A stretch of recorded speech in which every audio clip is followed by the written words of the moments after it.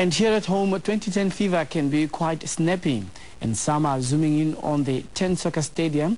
A photographic exhibition has been unveiled in Cape Town as part of a 2010 Soccer Fine Arts project. 2010 architectural ambassadors, patiently waiting for World Cup exposure. Their indelible impressions scored forever on celluloid. Renowned architectural photographer Guichard interpreted each of the 10 stadia through his lens, captured at 3 different times of the day. The stadiums show how much work has gone into the World Cup. They show South Africa's success in terms of the World Cup already.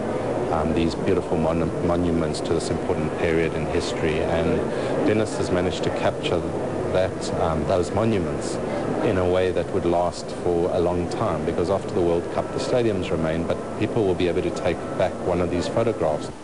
210 prints of each picture are available at a price tag of 4,000 rand each, likely to adorn the walls of collectors.